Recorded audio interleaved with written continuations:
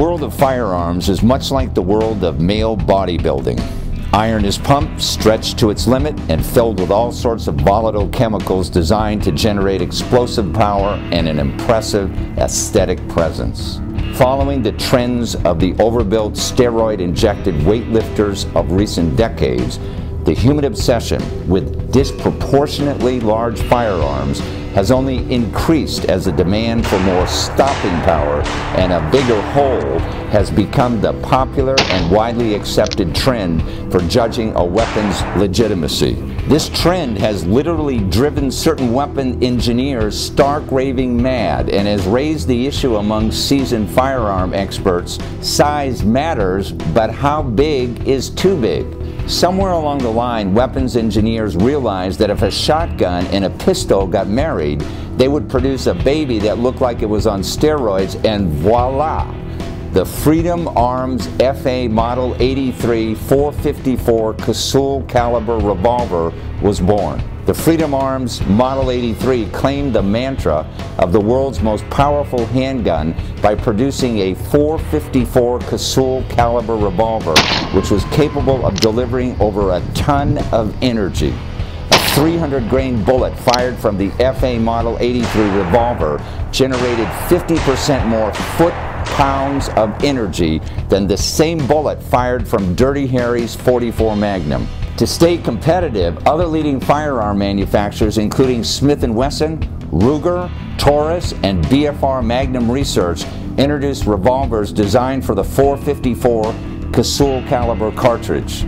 But unlike Dirty Harry's .44 Magnum revolver, the FA Model 83 revolver is not equipped with any type of automatic safety feature to protect owners and bystanders from the revolver firing if it is dropped or the hammer impacted without the hammer being cocked and the trigger being pulled. Smith & Wesson, Ruger, Taurus, BFR, Magnum Research all equip their revolvers with safety features called hammer blocks or transfer bars, which prevent the hammer from impacting the firing pin unless the hammer is cocked and the trigger pulled. Thousands of people are hurt or killed every year in gun accidents. However, just because a firearm goes off doesn't mean someone pulled the trigger.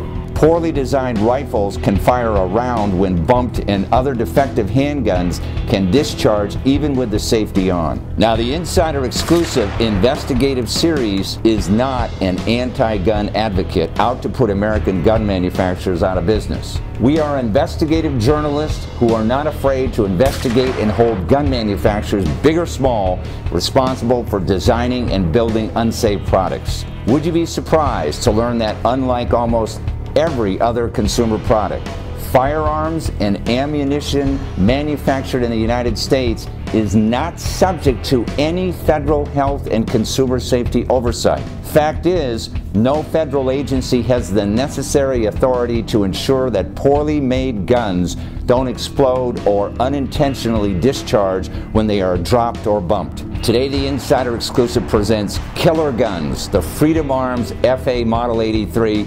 454 Casull caliber revolver, and how Grady Chandler at the law firm of H. Grady Chandler is getting justice for victims of unsafe guns sold in America today.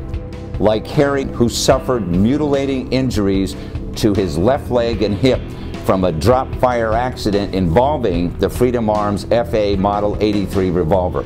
In this in-depth special, the Insider Exclusive examines what is known about defective firearms, the gun industry's response to the problem, and suggest a more comprehensive solution to reducing deaths and injuries from such products. We also address the gun industry's current push to inoculate itself from civil liability. The gun lobby maintains that unintentional shootings generally occur as a result of carelessness on the part of the gun owner. But while consumer education certainly plays an important role in injury prevention, no amount of user instruction can eliminate the risk associated with product defects in design or manufacture. This TV exclusive examines some of the firearm models that have been dubbed the most common offenders because of the high number of complaints associated with them, especially the Freedom Arms Model 83 454 Casull caliber revolver. But all of these manufacturers are aware of the safety issues associated with these guns. Exactly how many victims are killed or injured each year by defective firearms is unknown because there exists no coordinated data collection on unintentional firearm injuries and deaths that include vital information. Our special report notes that comprehensive data is essential to identify firearms that are exceptionally likely to be involved in unintentional firearms-related injury or death, and to inform the public of the risk associated with such guns. To successfully reduce death and injury from defective firearms, the gun industry must be regulated for health and safety. At the very least, manufacturers should be required to recall, repair, and refund consumers for products deemed defective. Absent health and safety regulation, defective firearms will continue to be a deadly threat to public safety. Product liability litigation is currently the only mechanism available to hold gun manufacturers accountable when a defect in a gun's design or manufacture results in death or injury. Confidentiality agreements common in product liability suits have kept critical information about the safety record of gun manufacturers from the public and are a prime example of how the gun industry actively conceals information about injuries and fatalities connected with its products. And that is why Grady Chandler is calling for an elimination of such agreements. Additionally, all incidents of unintentional firearm injuries should be evaluated to determine whether the manufacturer contributed to the injury. Grady has earned the highest respect from citizens and lawyers alike as one of the best trial lawyers in Texas and in the nation.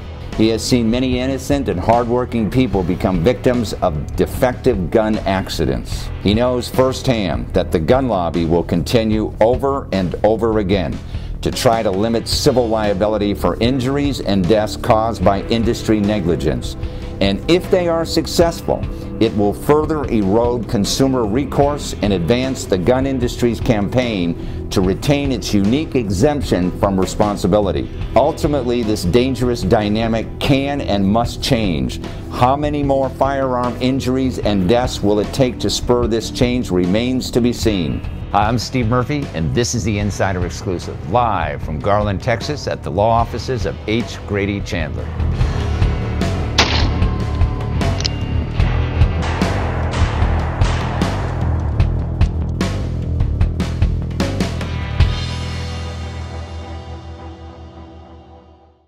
It is my great pleasure to introduce Grady Chandler to the show. Welcome to the show, Grady. Thank you. We're here today because we're talking about a product, which is a firearm. And I want you to tell our audience a little bit about some of the facts that are involved with this firearm, which is the .454 Casull revolver, correct? Right. The firearm involved in Harry Carlson's case is a .454 Casull caliber single action revolver. Mm-hmm. The revolver has been manufactured by Freedom Arms since the mid-1980s.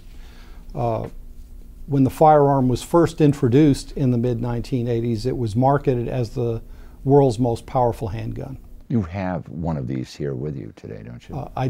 I have a .357 caliber version of that handgun. Okay. The handgun involved in Harry Carlson's accident is actually in the custody of the court. So tell us about this weapon. Okay, this weapon is the Freedom Arms Model 97 single action revolver. Mm-hmm. It looks exactly the same as the Model 83 that was involved in Harry Carlson's case, except it doesn't shoot as powerful a cartridge and as large a bullet. Right.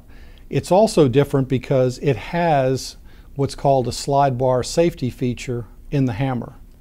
So this one does have a safety feature. Right. Freedom Arms makes single action revolvers that include a critical safety feature mm-hmm. known as a slide bar safety feature, as well as a firearm that does not have right. a slide bar safety feature. And this goes to the heart of the case because they had this, when you don't have the safety feature, you have accidents when the gun is dropped, right? Exactly. With the model, unlike this firearm, with the Model 83, the hammer is resting against the firing pin, and the firing pin is resting against the cartridge inside the cylinder. So if the hammer is impacted in any way, it will discharge the firearm, which is exactly what happened in Harry Carlson's case. So with the Model 97, the Freedom Arms Model 97, the hammer is in a safe position. In the Model 83, it is not in a safe position because it can be impacted, as we've talked about, climbing up or down a ladder in a holster. It can even slip if it's moved back just a fraction of an inch, a 1/16 of an inch, and can discharge. All of these things not only can happen, but they have happened. Yeah. Every event I've just described to you has actually happened to an owner of the Model 83. Now, if all the other gun manufacturers manufacture a gun that has safety features to prevent what you're just talking about, why doesn't Freedom Arms do the same thing? It's inexcusable. It's such a basic rule of gun safety that a gun should only fire if the trigger is pulled. Yeah. Okay. Freedom Arms claims that it does not have this safety feature because the owner should know better. For example, the owner should know in its manual, it instructs the owner to carry the chamber empty that's in front of the firing pin. So in effect, they're saying that their 5-shot revolver is really a 4-shot revolver. Right. But their position consistently in these cases is that we have a warning in the manual that states that you should carry the chamber below the firing pin empty. Yeah. And that's their idea of a safety. In other words, they say because it's in the manual, that covers their rear end per se, right? Correct, correct. But fundamental principles of safety engineering provide that a warning is never a substitute for a safer alternative design. You also brought with you Dirty Harry's .44 Magnum to show our audience the hugeness of these guns, and it's almost ridiculous having a weapon like this, but go ahead. This is the Dirty Harry revolver, and until Freedom Arms introduced its Model 83 with the .454 caliber Casull, this was considered the world's most powerful handgun. Ruger equips all of its revolvers with the transfer bar safety feature that we talked about earlier. Again, with this Ruger, the hammer is not resting against the firing pin. It's actually resting against a space between the firing pin and the end of the hammer. And until you actually pull the trigger, that space will remain. As soon as that trigger is pulled, a bar slides between the firing pin and the hammer and allows the weapon to fire. Right. Okay. And in 1972, Ruger felt strongly enough about implementing this safety feature that they not only put it on all of their revolvers, but any revolvers that they sold prior to 1972, they recalled them. They recalled them and offered to retrofit them with this safety feature free of charge. Yeah, that's responsible manufacturing. Yes, absolutely. Because unless the retailers are also held accountable for selling products that they know to be defectively designed, there's no incentive for Freedom Arms to quit producing these products. And Freedom Arms, as you have mentioned, has filed bankruptcy, haven't they? So after the lawsuit was filed, and really on the eve of a trial setting in November of 2010, Freedom Arms filed bankruptcy, and that has the effect of staying or stopping the litigation until you get permission from the court and bankruptcy court. They're still selling the unprotected weapon, aren't they? The unsafe weapon. Freedom Arms is knowingly selling a weapon that it knows will kill people. Now, today we happen to have with us one of the persons that you represent in this case who had the misfortune of being injured, Harry Carlson, and we're going to bring him on right now.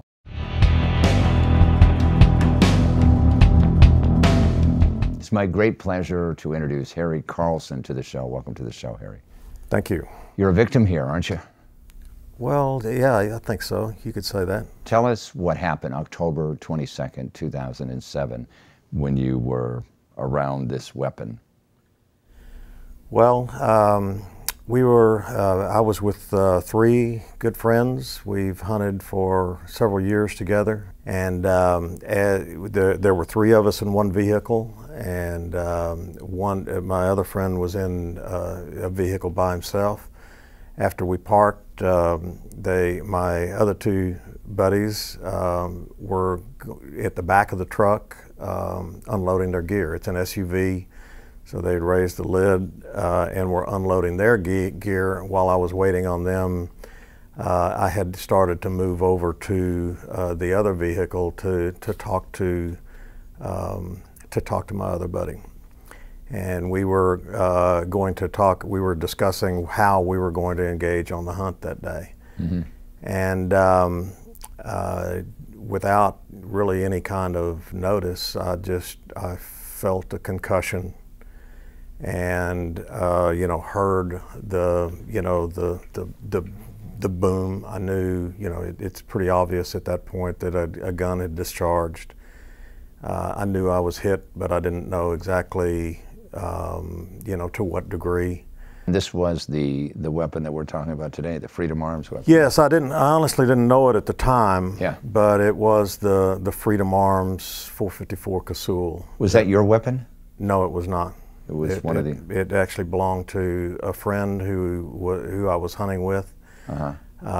He was the only one in the group that was actually hunting with a pistol. Everyone else had rifles. Yeah, now you're an experienced hunter. You're an outdoorsman. You have been around guns a long time. This weapon didn't have any safety features to prevent what happened to you. It did not. Again, I had never used that gun before. I was not familiar with it very much at all. What were the extent of your injuries?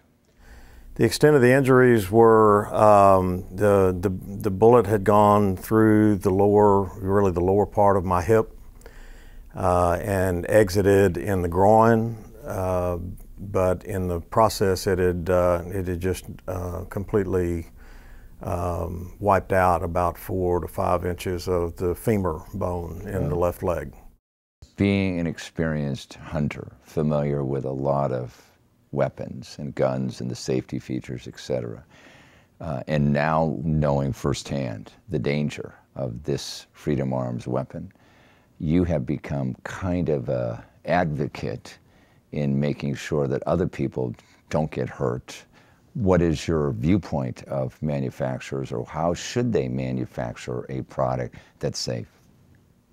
Well, I think that's a hard one to answer in some respects, but my belief is that I think a lot of consumers, myself included, we make a lot of assumptions about the way a gun is manufactured and the safety features that are on them. There's a lot of discussion about, well, was it well documented what kind of features it had? It might have been, but just like driving a car, you make some assumptions about the steering and the braking and the general operation of that vehicle without going and reading the owner's manual or looking at the engineering specs. And I think a lot of hunters, a lot of consumers, feel the same way about firearms.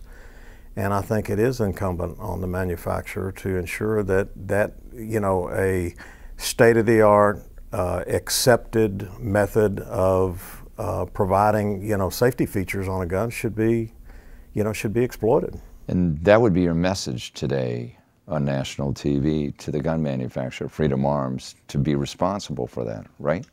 Yeah, no question about it. I wouldn't be here right now if I didn't feel that way. Well, I want to thank you very much for being on the program. Thanks for taking your time to be here. We certainly hope that all of these safety features are implemented to prevent injuries like you experienced.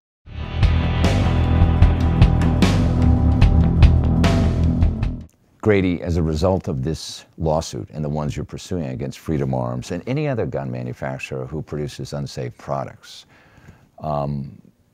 there is also another entity out there that owes responsibility to the public too, and it's the retailers, isn't it?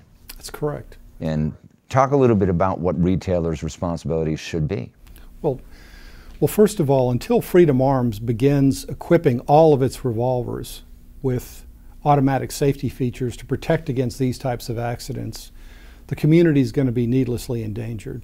And until they retrofit all of the firearms that are out there, because these firearms are designed to travel through generations. Yeah.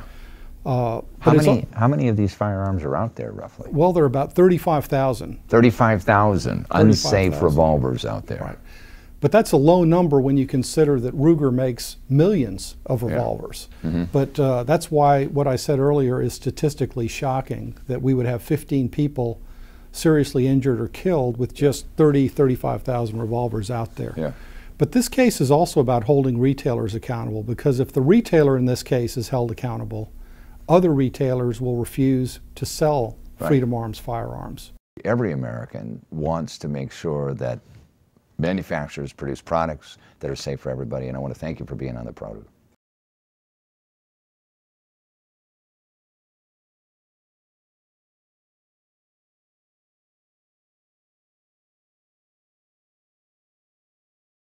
Thanks for joining us. You can get more information about our guest and the issues at insiderexclusive.com.